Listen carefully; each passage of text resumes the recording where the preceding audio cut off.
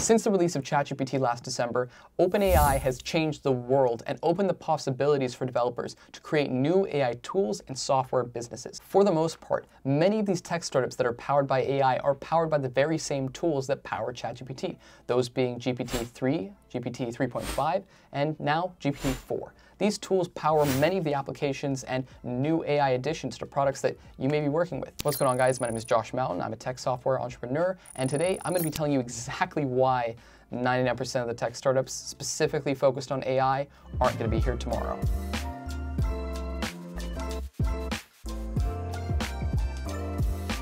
And for the hundreds that are around today, there will be dozens tomorrow. As it happens, many of these AI tech startups fail to even accomplish the most basic task of a startup, which is solving a problem. At their core, many of these tech startups focus solely on the AI tools powering them, and not enough on the domain that they operate in. As it turns out, many of these companies don't really focus on a problem to solve.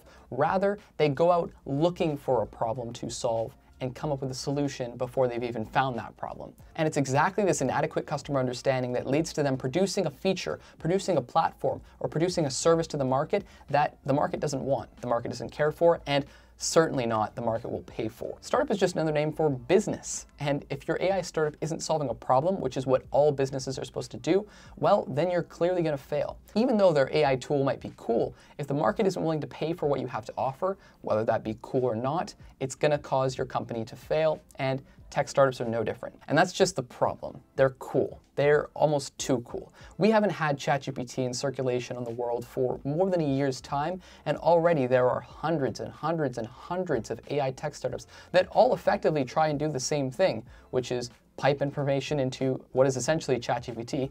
People say it's GPT 3.5 and GPT 4, but effectively they're using the chatbot aspect of GPT 3.5 and GPT 4 to effectively serve their goals. And many investors buy into this hype. I think for a fact that Microsoft is going to become a dominant superpower in the tech industry, even more so than it is now, because of their billions of dollars invested in OpenAI. But if you're familiar with the phrase, it's easier to get rich during a gold rush by selling shovels, not panning for gold, well, that's exactly what we're seeing in the tech industry right now, specifically with AI. You see, OpenAI and Microsoft are effectively the ones selling these shovels. They are giving out OpenAI's GPT-3 and GPT-4, which are really, really cool AI tools. But it's those companies that are founded on top of those tools that are the ones panning for gold. It's not going to matter for OpenAI, though. They're still going to be charging the API fees required to have access to their services and have access to their AI. But for these companies, those ones that are created on top of the tools, they're the ones accepting all the risk. With investors backing AI startups based on hype and not long-term viability, if we don't see that quick return on investment, many of these investors will shrivel up and disappear, as will the hype. And when that happens, many of these startups are going to fold. And when that happens, I feel like we're going to see so many AI tech startups disappear off the face of the planet just like that. But don't you remember? You had NFTs, I had NFTs, celebrities had NFTs, until the hype train ran out, and just like that, seemingly overnight, those investable assets became completely worthless because they were only worth as much as somebody was willing to pay for them.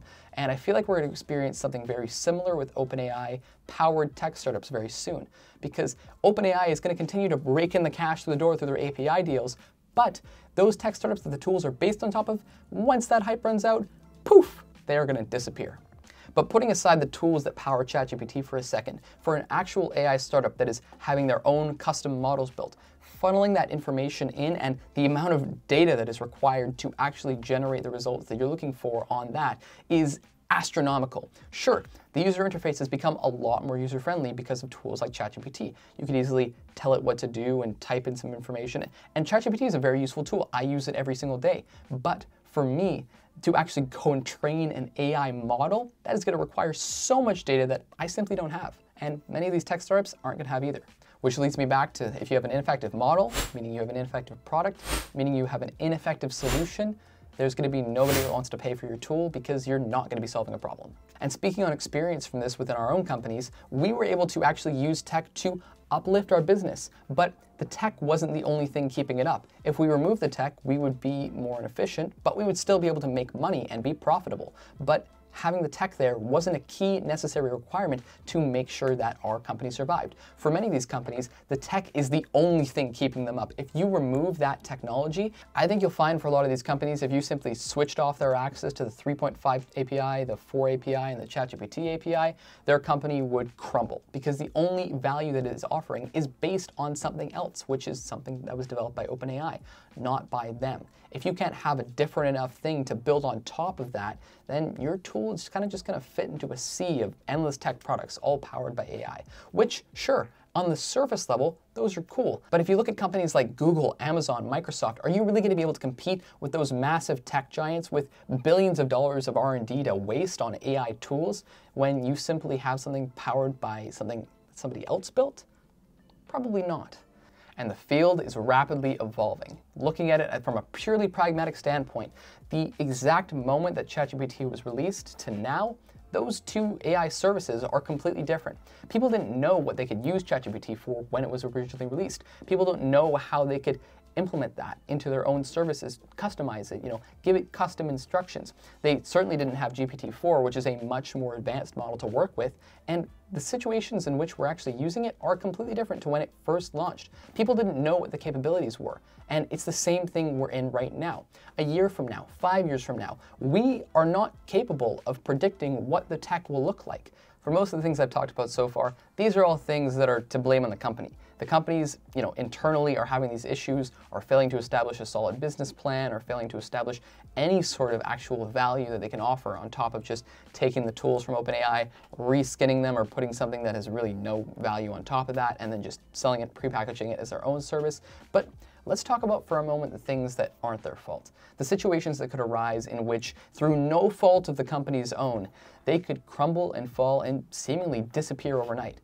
And that is because of ethics and morality. Think about if the world suddenly decided that, you know what, the tool or the service or the AI product that you have shouldn't be replacing a human. It is ethically immoral for you to replace a human with that tool. Therefore, nobody should buy your product. Therefore, your product should not exist. Even though I haven't seen this happen to any AI tech startup on a large scale, one of the companies that I fear will become victim to this is called Gallileo AI, and you might have heard of it. Gallileo AI was shaking up the news a few months ago, promising a new disruptive tool that would effectively render user experience and user interface designers, which is a big portion of my job, completely useless. Gallileo AI's solution, simply put, was typing in a prompt and getting a user interface designed by their AI in seconds. Think of it like ChatGPT, except you could type in whatever you want. Say it was a login page with a sign-up sheet and you don't want specific forms, or you describe whatever you want to see on that user interface, and the app would design it for you, just like that. Normally you have to do several rounds of design work, low fidelity mockups, medium fidelity mockups, high fidelity mockups, and testing your designs with users all along the way to make sure that people actually understand how to use what you're designing. But no more. All of those jobs will be rendered completely obsolete because you could simply type in exactly what you want to see and the AI would generate it for you. Now, the company hasn't posted anything on their Twitter since like May, but this is one of the companies that I fear will become victim to this because they disappeared, and I presume that they're working on the tool actively right now. Let's say, for the sake of the argument, that Gallileo AI releases this 6 months from now. They release their AI tool to the world and it's as groundbreaking as everyone has expected it to be. You can literally type in anything into it and get a user interface designed in seconds. It is as seamless as they promised. Well, what if the world suddenly decided that, you know what, user interface designers shouldn't be allowed to lose their job to AI, and we're just not going to buy your product. We're going to shun your product, and your product is no longer allowed to exist. Well, seemingly overnight, this company that has released this groundbreaking tech could crumble simply because the world views it as unethical and immoral. Yeah, I'll talk about this one. Yeah, I'll talk about this one. Okay, you know what? I wasn't going to talk about it, but the elephant in the room when it comes to any startup that is founded on technology, overhype, overvaluation, whatever you want to call it. A company, simply put, getting a absolutely egregious amount of money thrown at them from investors, thinking that this company is going to be the next billion-dollar device, the next billion-dollar service, only for it to fail in spectacular fashion. I build the future. And once again, the reason I'm dunking on Juicero is because it is a prime example of a company where if your entire company is based on technology, your technology should at least solve a problem. So I guess my question is, who's going to be left? When the dust settles, when the debris is cleared, when the last remaining couple dozen or so big tech startups are remaining that are still powered by AI tools, who are they going to be? Two companies. The main companies that are actually establishing proprietary technology that are not just piggybacking off of the tools built by OpenAI, but taking those tools and then giving their own unique twist on them that actually provides something of value to the market. And the companies that are already doing exactly what they're doing right now, but using those AI tools to supplement themselves. I mean, Salesforce, Grammarly, vidIQ, even something like that. Those companies have all successfully integrated those tech products into their existing services, and it's made things better. They haven't used that to completely redefine what their product and value to the market is. They are still offering the exact same value that they've always been offering, but they are now just offering a friendlier user interface and more, conversational experience through a tool like ChatGPT's API or GPT-3 or 4, just simply into their platforms. It is not the main service being offered, but it is something of value that props it up.